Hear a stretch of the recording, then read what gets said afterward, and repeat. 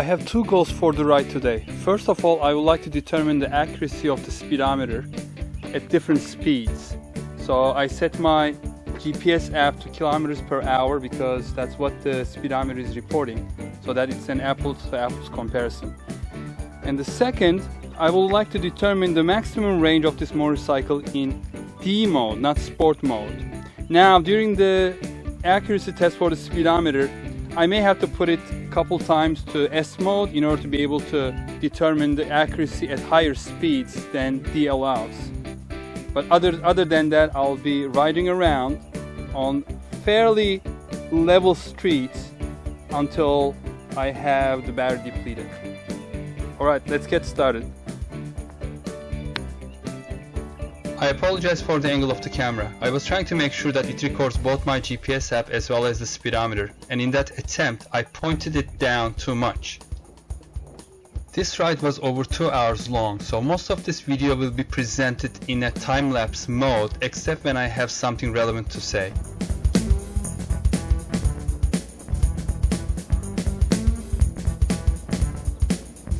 For the first part of this test, for lower speeds, I'm going to go to an empty parking lot, and for higher speeds there is a level section of road in our town. It's a level and straight, and I'm going to do the higher speed test on that road.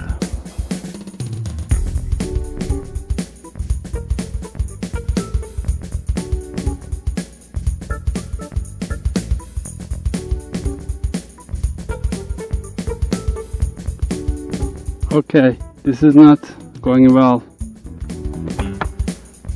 My phone keeps falling off. It doesn't stick. I have to find another solution. Okay, let's try this one more time. The phone holder that I improvised was not working. I dropped my phone twice and I don't want to drop it again and lose it. So back to the original idea of using 3M command strips. So hopefully this time I don't have to come back. Let's get started.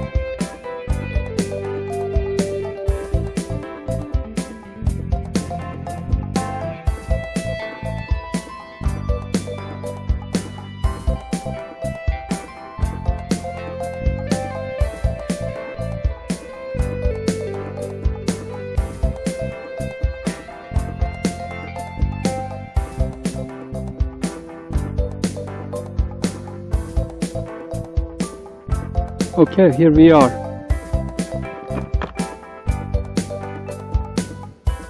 I'm going to do this speedometer accuracy test in 10 kilometers per hour increments. So I'm going to set the GPS reading, for example, at 10 kilometers per hour, and then wait a couple seconds for it to stabilize, and then record what the speedometer is showing, and just keeps increasing.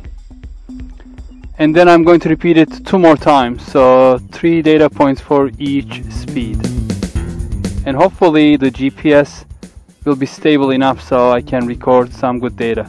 Okay, let's start from 10 kilometers per hour. Let's see if I'll be able to set it to a steady pace.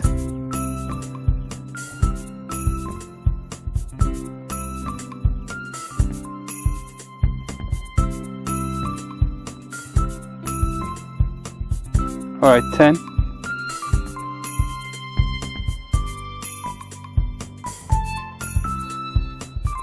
Okay, 10 again. And it's showing 11 or 12. So I sped up a little bit. This is very tough. Okay, 10 again. At 10 is showing 11. Alright, let's turn around and try 20. I'm going to speed up now.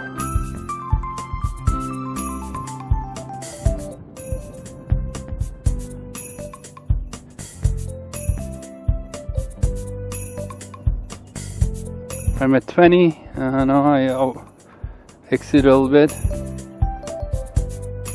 The GPS app is okay. 20 at 20. No, 19. Alright. One more time. One more try. It's going to take some time, I think.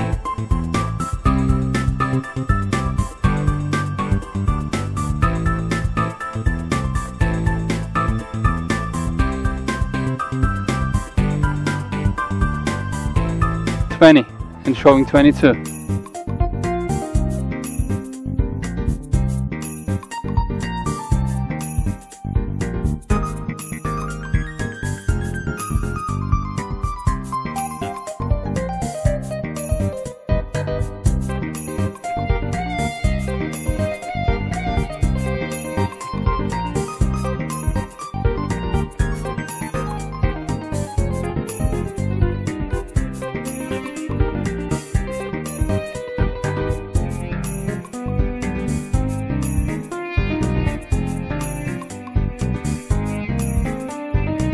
Okay,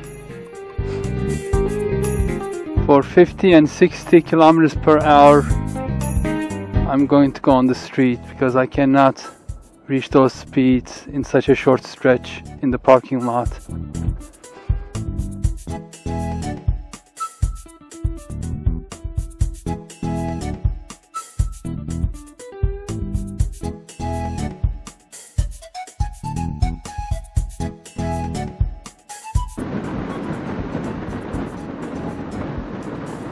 At 50 it's showing 57.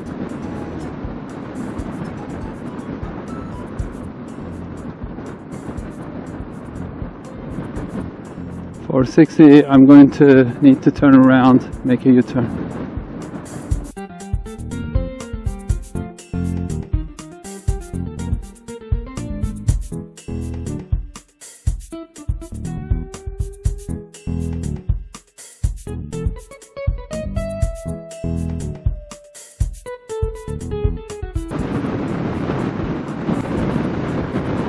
At 60 it's showing 72. Instead of 3, I ended up collecting 4 data points each at 10, 20, 30, 40, 50 and 60 kilometers per hour. And here are the results on this table.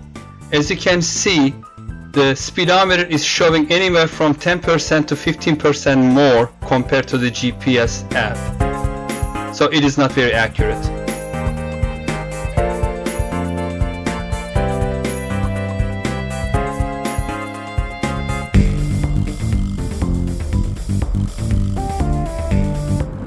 And now I'm putting it to D mode, and I'm going to test the maximum speed in D mode.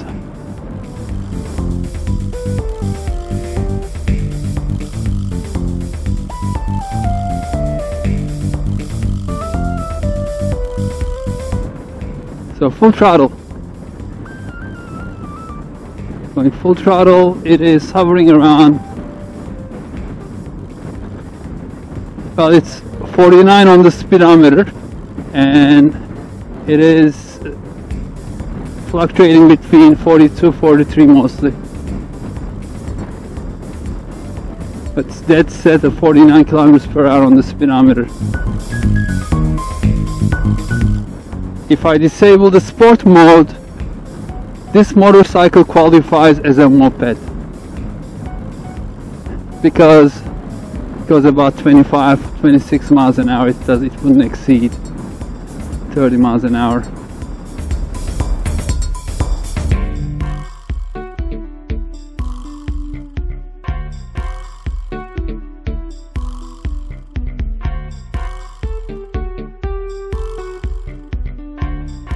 Now I'm going to put the phone in my pocket so I can see the battery indicator.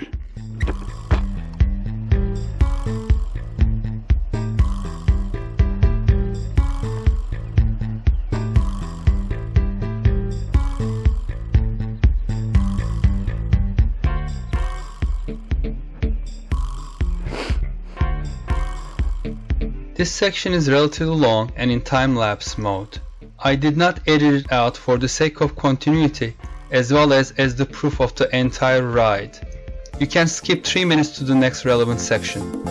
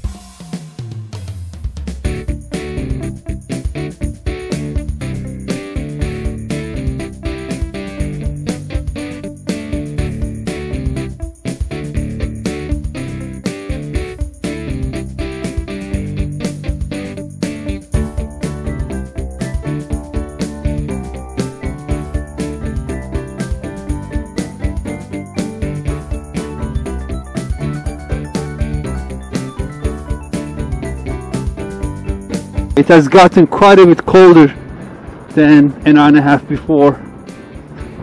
So my hands are freezing right now and we are losing light very quickly. But I'm going to go until the battery light comes on and stays on most of the time. And it's still reaching this top speed for this D mode.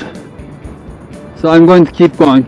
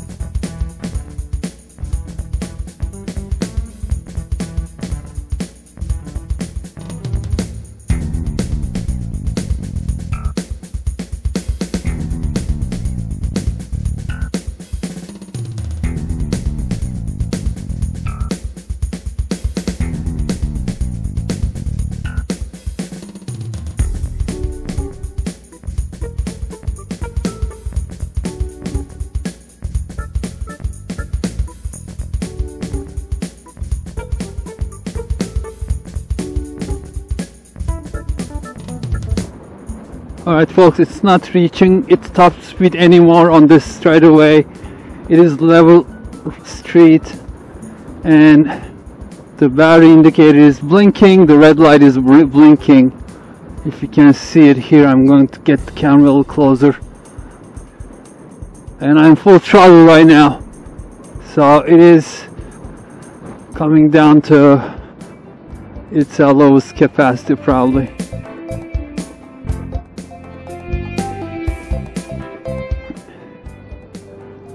I am probably going to do one more round and then head home after that. It's all doing regenerative braking. I think the regenerative braking is connected to the left, meaning rear brake.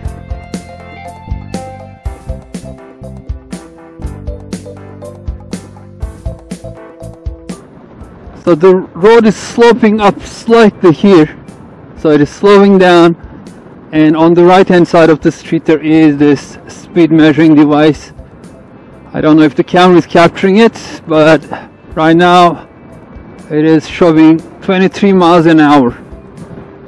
So before it was about 25-26 miles an hour at full throttle on this mode, D mode, but now it has dropped down. And I'm going to go to the right into the bike lane because there's a car coming from behind. Let the car pass.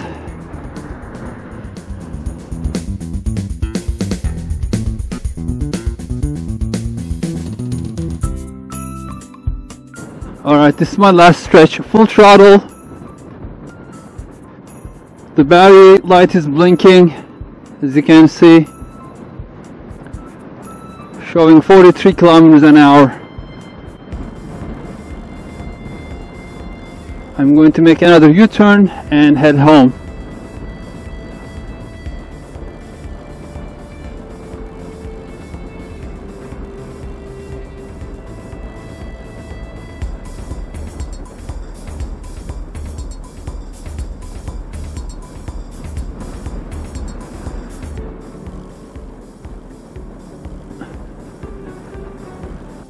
Unfortunately, the battery of my action camera died before I made it home. But I made it home. The GPS app is showing about 56 kilometers total distance traveled, which is pretty good. And if you look at the battery indicator, it's still showing 4 bars, but during the ride it was 1 bar blinking and red light blinking for the last like 10 minutes. So made it home. This is probably the longest trip I am ever going to make with this motorcycle. I'm not going to put the batteries in this kind of stress again, and also myself in this kind of stress again. For now, I'm signing off. Take care. Hope to see you in the next video.